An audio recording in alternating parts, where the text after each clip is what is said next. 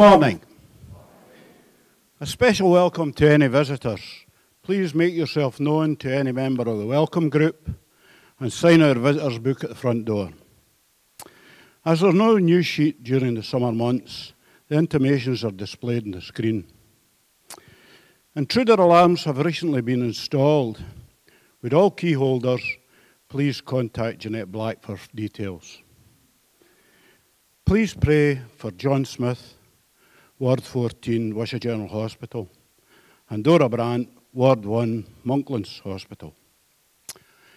There is a tea bar in the large hall after this morning's service. Join us for further fellowship.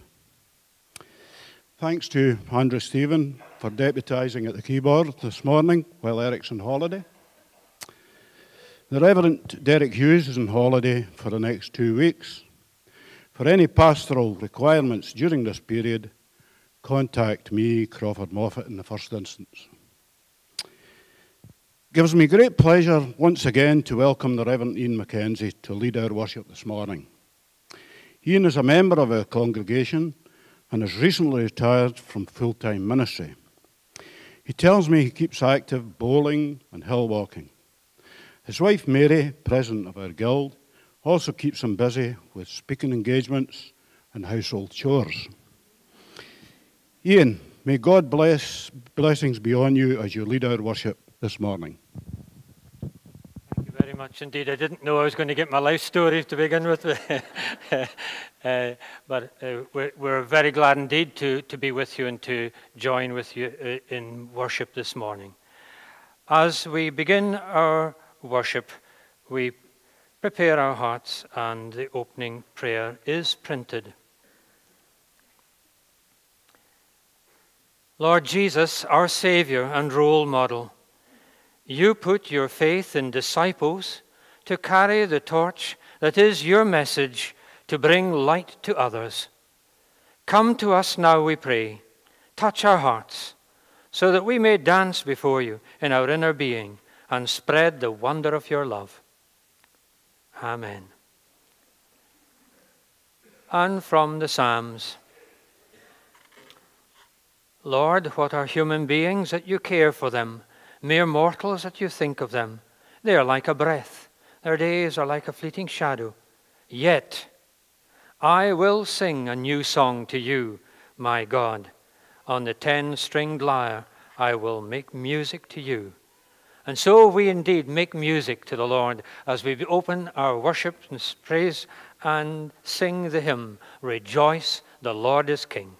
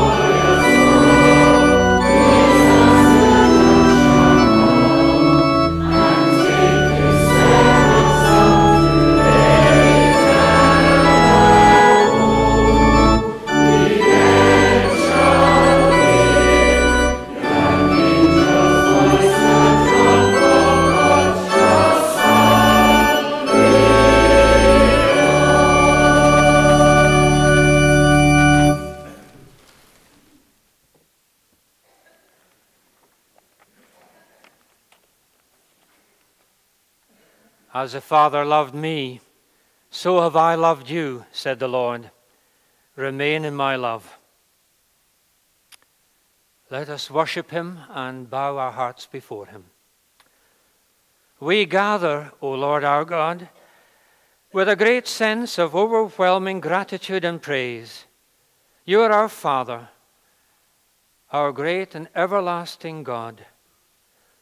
We thank you for all that we enjoy day by day, for all that we are able to accomplish through your help and your guiding Spirit.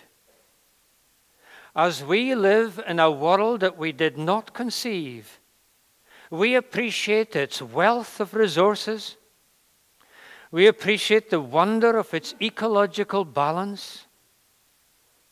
Indeed, yours are the minds that we have to make sense of its marvels. Yours are the gifts we use to tune in and align ourselves in all that we do to serve your purpose and your will. Down through history, you have revealed something of your nature and your purpose. Your amazing grace upon human beings. The words that have come through the prophets and the patriarchs from old times, the words from our blessed Lord and Jesus Christ on earth, and the great transforming message of the cross.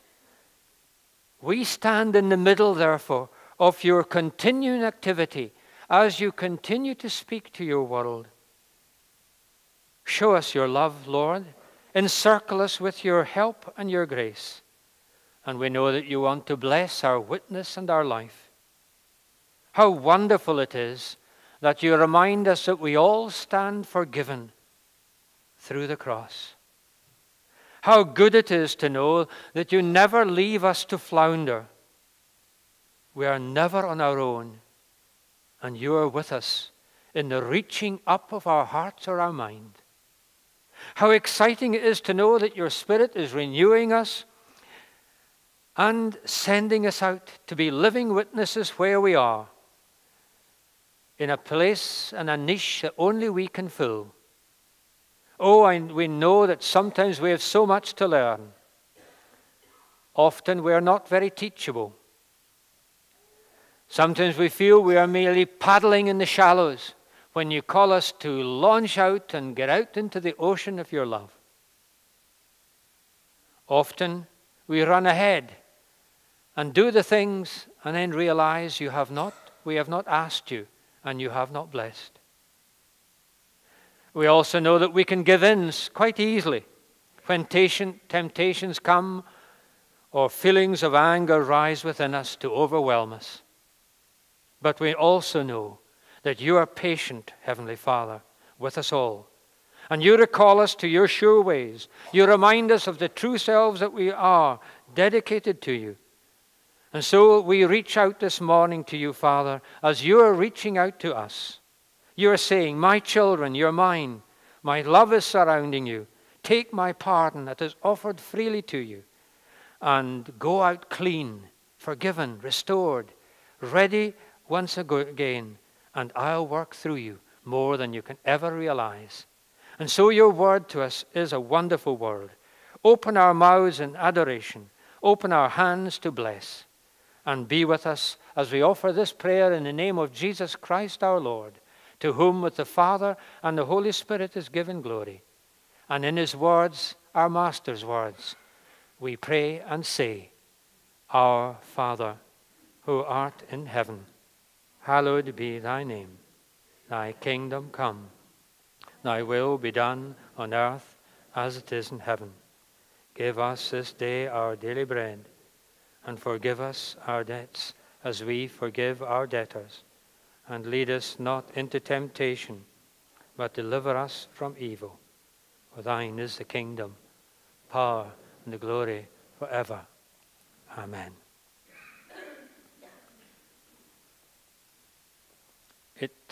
It is nice to see some of the youngest members with us, even carried in their arms, as you can see, and others as well too. And this is for us. This morning, we think of something that has been happening for nearly 70 days. It's been going round Britain, and if you see it on the screen there, you will see a chap called Lord Coe sending out something that has been going round. And you know what it is, of course?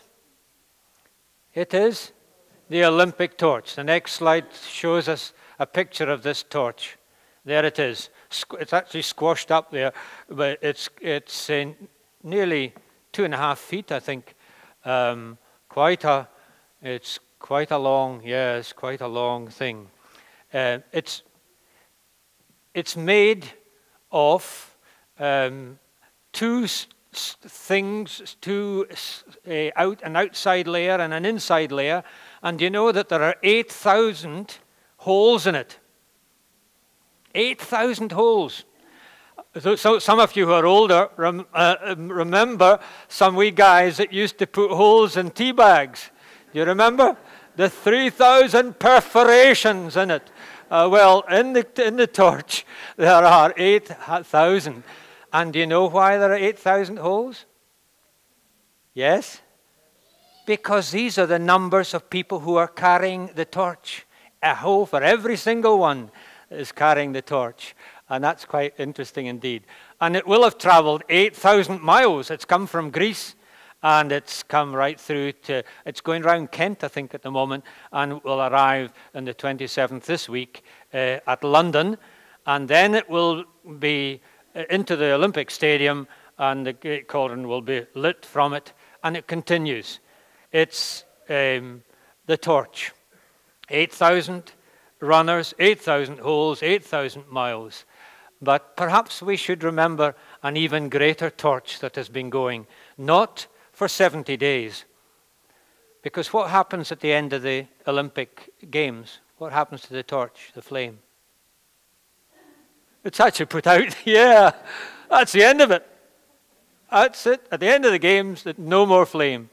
But we have a torch, and we have a flame and a gospel that is not going to be put out. It's going to go on. And you and I have the privilege, and every member of it, here this morning, no matter how young or no matter how old, to carry this torch, the torch of the message of Jesus and his love and his gospel. And it brings light to the world, and the world desperately needs the light of the knowledge of the love of God. And so, hold up the torch and keep it going as we sing our next hymn, which is Colors of Day. So light up the flame and let it flame burn.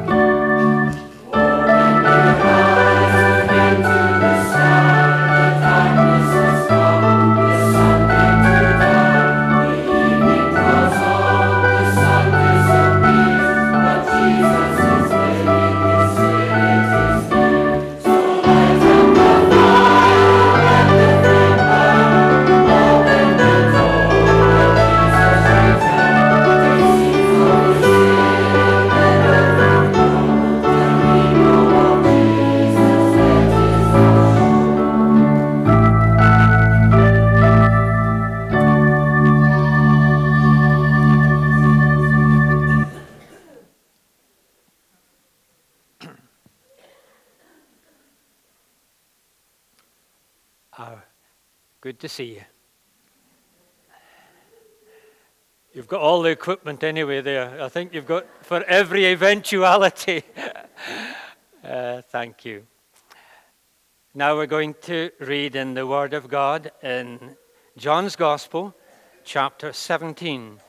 We're dipping into a part of Jesus' prayer, a great prayer before the cross, in which he prays to his Father, telling him that the work on earth is done, and praying for his disciples that they'll be protected. And then he goes on in verse 20 to pray beyond them, down through the years. I pray, said our Lord, not only for them, that's the disciples, but also for those who believe in me because of their message. I pray that they may all be one, Father. May they be one in us, just as you are in me and I am in you. May they be one so that the world will believe that you sent me. I gave them the same glory you gave me, so that they may be one just as you and I are one, I in them and you in me, so that they may be completely one, in order that the world may know that you sent me and that you love them as you love me. Father, you have given them to me, and I want them to be with me where I am, so that they may see my glory, the glory you gave me. For you loved me before the world was made. Righteous Father, the world does not know you, but I know you, and these know that you sent me. I made you known to them, and I will continue to do so, in order that the love you have for me may be in them, and so that I also may be in them. Amen. Thanks be to God for his word, and may he apply it to our hearts. Now we continue to sing this wonderful hymn of Charles Wesley, Love Divine, All Loves Excelling. Thank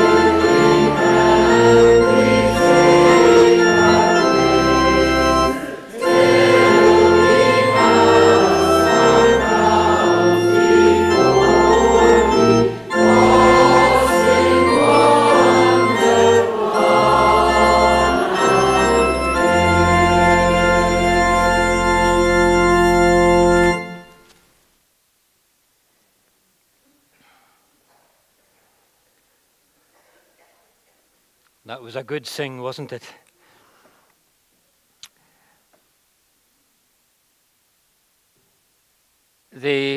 In the stories of the Bible, the wonderful thing is not just that God spoke to folk long ago and they heard God speaking, God guiding, God calling them. But the wonderful thing is that when we read it, that in a very strange way, it applies to us today. Its teaching is applicable in all conditions of people, in all walks of life, and all situations, and indeed in all the centuries. In our time, when we miss out so much if we neglect the great stories from the Bible. I know that you've been looking over the past year at 100 of the great stories as they've been in the E100, Essential 100 reading. A wee boy came and said, I know what the Bible stands for, to his mum and dad. I know what the Bible stands for. And he said, wait a minute, what is it? What are you trying to say? It says it stands for basic information before leaving Earth. And in a way, that's not a bad definition of the Bible. Basic information before leaving Earth. Well, in the Bible, a wonderful thing is that we can recognize God speaking to us. God calling us. And when we read, sometimes the words can stand out, can hit us, and become alive. Again, the older ones among us, and I include myself, can remember the picture of the HMV label. You remember HMV? What was the picture? The wee dog, yes, and the dog was in front of the big horn of the gramophone, and the gramophone horn, and the dog was not just looking, his tail was going, his eyes had lit up, his ears were pricked. Why? Because he had heard his master's voice coming through the horn. He couldn't see the master. He looked everywhere, looked inside the horn, but he couldn't see it. But he knew the master was there. He recognized the voice. And the wonderful thing is, when we begin to read some of the stories of this good book, the wonder is that we too can learn to recognize our Master's voice, our Lord, our God. Whether it is in the words of Isaiah and the prophets, whether it's about leaders like Moses and David and Joshua, or the apostles, Peter and James and John, the words can indeed be God speaking to us. Now, in the passage we've set this morning, we listen to our Lord Jesus talking to his Father. And we have indeed, as it were, overhearing Jesus' among the last words on earth, and his great concern. His concern for his immediate disciples. And then, going on in verse 20, down through the ages. He has just said that he is completing his mission and asked God to glorify him as he had glory before he came. He prays for the apostles' safety and dedication to the mission. And then he turns, and verse 20, his concern is for all believers. It's very interesting. Jesus' two concerns before he left earth, just as he's about to go to the cross. We think these words could have been spoken in the upper room or something like that, before he went down to Gethsemane and the cross. His immediate concern for the 11 disciples, and then many others down through the years who would accept his message. And so it is marvelous to think that our Lord Jesus Christ, the Son of God, had us here, yes, 2,000 years later, us here in his heart, as it were. He was looking down through the centuries and seeing all those who believed in the apostles' teaching. And that's us. We're in the ones who have believed the apostles' teaching. and he would focus on us. And in turn, we should become the continuing agents of his mission until his return. And that means in these verses, Jesus is speaking about us and indeed is scrutinizing us in front of his Father, all of us here, and reminding us what God wants of us, what he wants of us, and from us. And so he wants us to remember two things as far as the passage tells us. And we'd better not miss the message, as it were, because this was among the last great concerns of our Lord's life. And his great concerns, as in the long line of faith, we need to know where our energy to live comes from and what God wants us of all of us as Christians. I pray, verse 20, for all those believing in me through the apostles' preaching. And what is Christ's concern? That we have economic prosperity? No. That we have a long life? No, not even that. That we have lots of comforts? No way. That they may be one in me as you and I are one. To live in such close union that nothing that the earth throws at us, nothing that the evil one throws at us, can knock us off in our walk with him.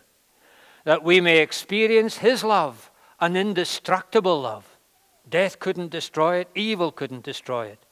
And he wants us to experience the same love and to be with him. So, first of his two concerns. One, Christian unity. That they may all be one, verse 21 in John chapter 17. He doesn't want us to lose our corporate sense of identity, of belonging to him. Indeed, we already used it this morning when we used his prayer, the Lord's Prayer. The very first words of the prayer. Our Father, not my Father and your Father. Our. We are literally drawing a circle, the great circle, that they may be one. And the Holy Spirit is able to preserve that unity of the Spirit in a bond of peace. Did our Lord foresee all the squabbles that mankind would get into when he said these words, that they may all be one? The folks, us versus them, Protestant versus Catholic, Christian versus Muslim, Muslim versus Hindu, and so on, down through the ages. They're in error. Remember, even the disciples got into that job of thinking, who is the greatest, they said. And maybe one said, oh, but I'm the greatest. I was called for I'm the greatest. And our Lord came and he took the towel and put it round his middle and knelt at their feet and washed their dusty feet. Look, he said, you want to know who's the greatest? This is greatness. True greatness is service. Service. And so it is in this world that people think of power and they want power. There are indeed two forms of power. When I was at Maryhill, I can recall a chap staggering along, and I've used the word advisedly because I think he had one or two too many down Maryhill Road, and he was flexing his muscles and saying, I feel so strong I could knock a house down. That's one kind of power, the power to destroy, the power to break. I think of another power, a lady, a single mother, who was saying, I don't feel strong, but I will do everything in my power. I will sacrifice anything for my family. And that's another kind of power. The power to break down a house and the power to build up a home. These are two different kinds of powers. And when we think of the world of today, there is a danger in the kind of virtual reality world. And we see this sadly in America, in Aurora, where this chap has gone amok, dressing up even to be the Joker in this new film, the screening of The Black Knight Rider. The danger of pow and splat and whoosh types of power. The power that you can use in the computer games. And the danger is that you imagine real power is zapping and eliminating and destroying at a stroke with an instrument of destruction in your hand. That is power. It seems exciting. It maybe gives the illusion of power. Maybe you get a buzz when you win and destroy your opponents. But it's an illusion. It's unreal. And it's very negative. It cannot build relationships. And it puts you out of sympathy with the feelings of others. And that's a danger in the virtual reality world. True power is a power to heal, to build, to belong, to forgive, to integrate. And that's the power that God gives. The power for you and me. The power that made this world and all that is in it wants to save the world. I pray for these future believers, said Jesus, that they may know the oneness of our unity, Father. You and me and I and you, may they know that kind of oneness. There is a power. The power, saving power. The power to bring us into a new relationship and keep us in a relationship with God by forgiveness and by peace. The power to bring people together and to help them in the power of love. The power to reflect God's nature so that others might see it and know the harmony that can do in coming. Yes, to err is human, and perhaps also to divide and to disintegrate is human. But to unite and to integrate and to forgive is divine. Now, look, it's important to notice that Jesus is not saying that we all should say exactly the same things and agree on every single thing in life. We should not do all the same list of belief statements, and that we never take a different point of view, and we never take a different perspective. He's not saying that. I can recall Ruth Graham once saying that if a husband and wife agree on every single issue and they never ever disagree, then one of them, she says, is redundant. You don't need the other. But of course, we do take different viewpoints. But the important thing is that we love one another, that we are united in that love, family love. And the father may look, or the mother may look at their child, and the child is doing anything but being nice, and they're doing almost the opposite of all that they want them to do.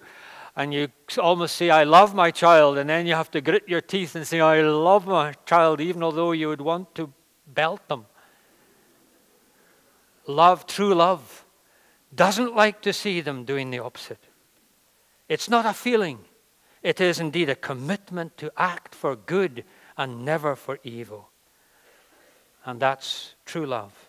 And so in showing that love that binds us and holds us as blood-bought children, family members, we are not only showing God's likeness of his nature, but we are exercising the power of witness so that the world may see that God has sent him.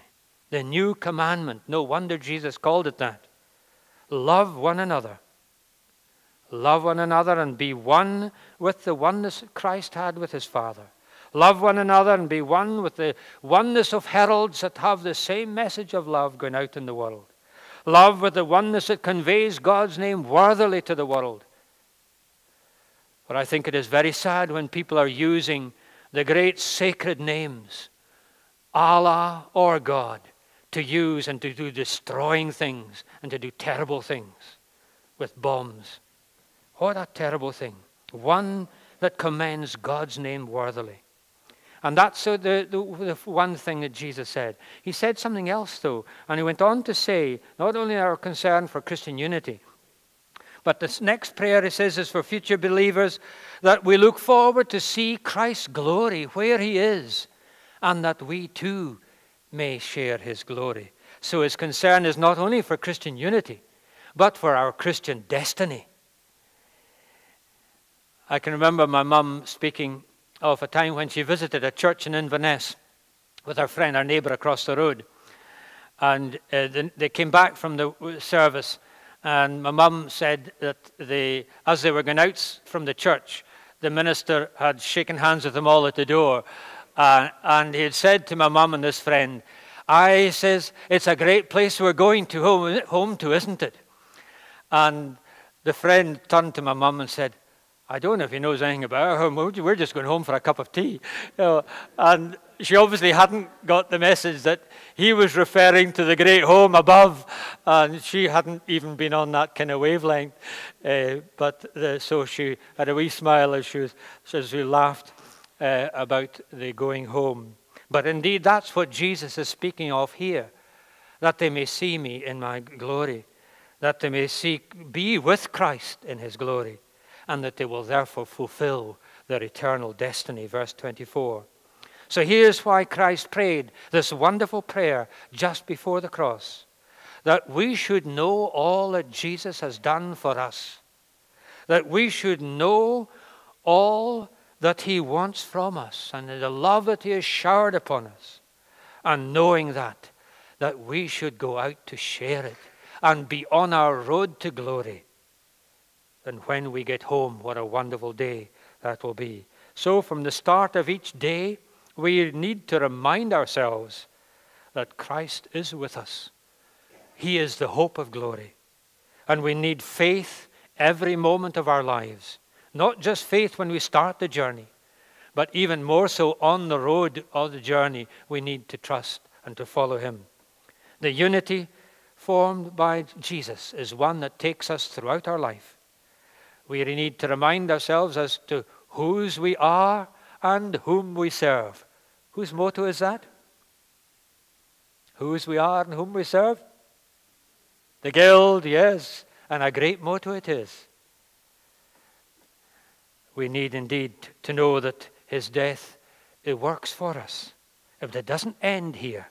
Indeed, it is a life that goes on and on through here and right through to hereafter. It continues daily as we draw resources from him. The love he gives, the power he gives, the assurance he gives, helps us and forges that great chain of faith that takes us in one with all those who have gone on before us and one with those who will go after us. The love of Christ that we can experience on earth is Christ with us. He is the one who enables us to be Christians, to be the body of Christ, and to keep us steady looking forward to that great goal, just as the Olympic athletes will look forward to reaching the tape. God's message to us this morning, therefore, comes to challenge all our divisions and our differences. There are things that don't matter, or they matter less than Christ with us. It encourages us to show that central unity in Christ, in God, in love, and in the gospel mission. Outward things don't really matter. Our cultural divisions don't matter. Our age doesn't matter. They are not unbridgeable chasms. Alternative lifestyles, different outlooks in human sexuality, how we relate to one another in society, arguments over where life begins and what we think of in the genetic modification of the pieces of the human genome. All these may not be answered fully. We are only human, and our understanding is always partial at best. It is limited. But nothing can destroy the things that we do share. Joined to Christ, we are one with him. Forgiven, we come to him on the basis of the cross, every one of us.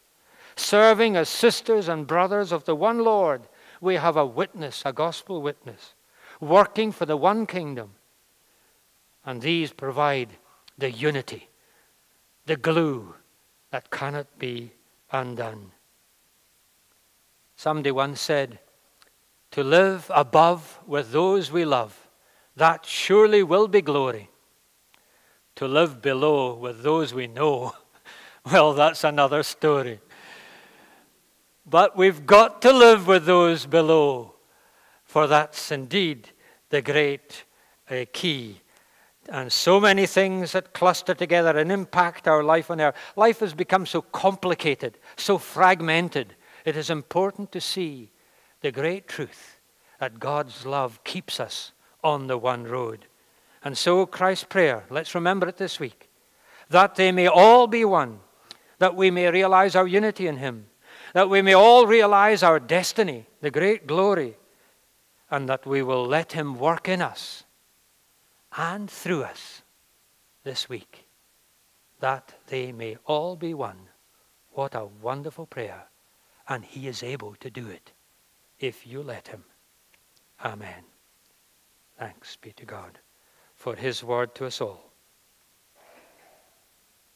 Now we give to God our offerings and tithes.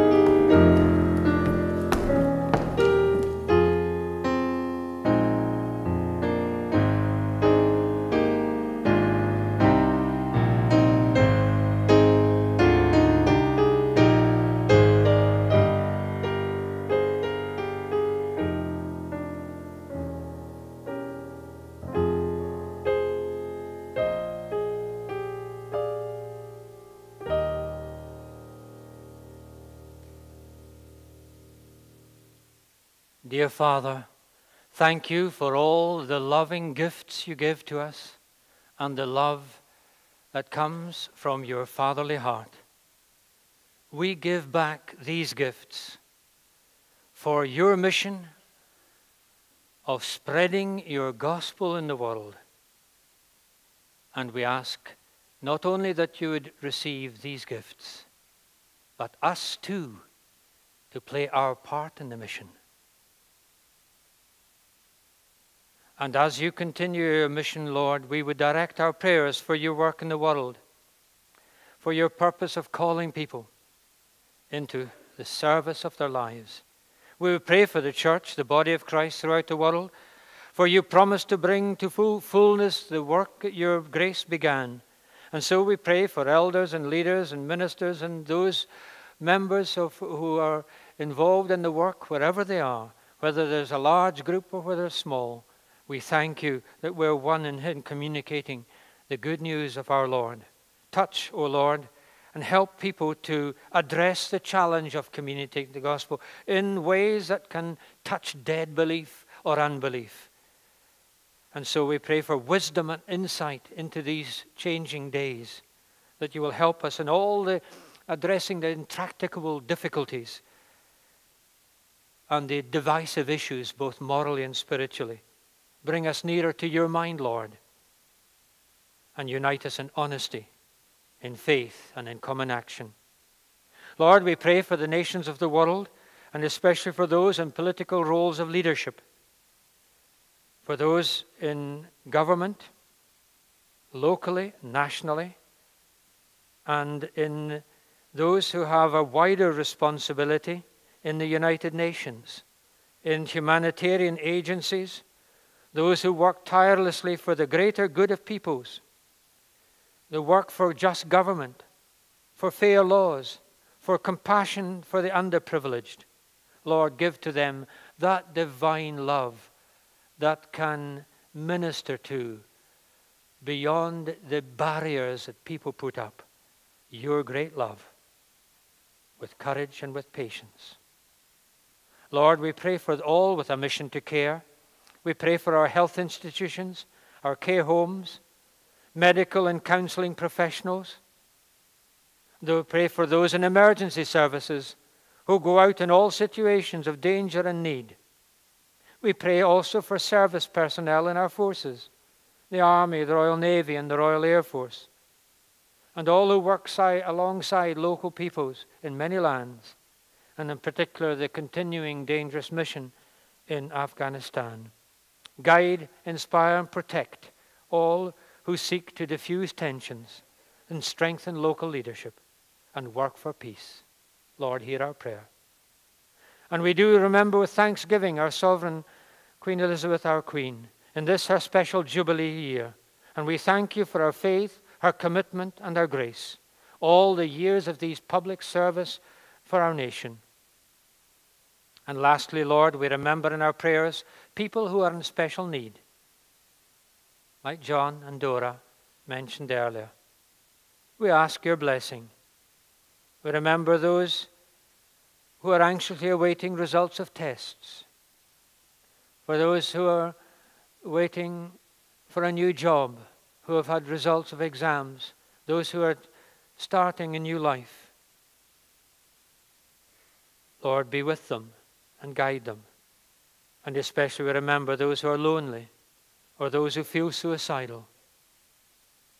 Send helpers to help and to give a listening ear. And yes, Lord, use even us as your messengers of care. For every one of this morning here, send us out with a renewed determination to let you work in us, to recognize the King of the world, and to show the love that Jesus showed. Lord, hear our prayers through Christ our Lord. Amen.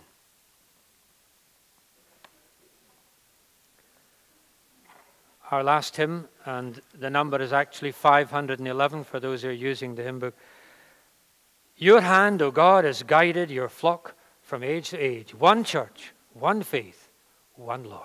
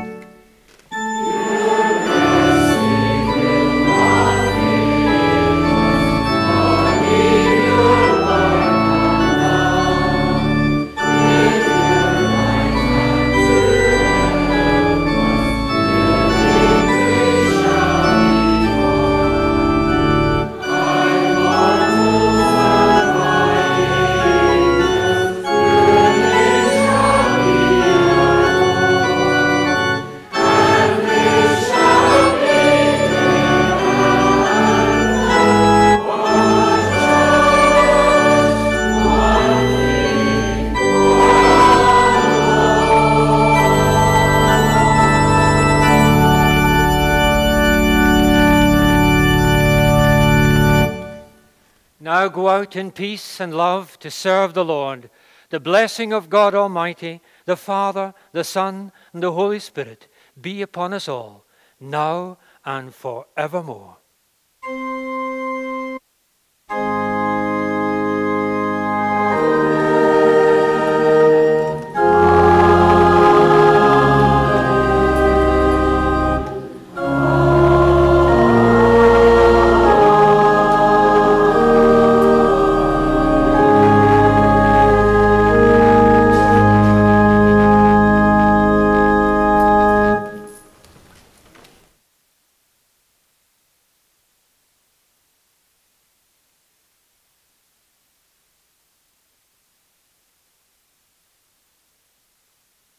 Thank you.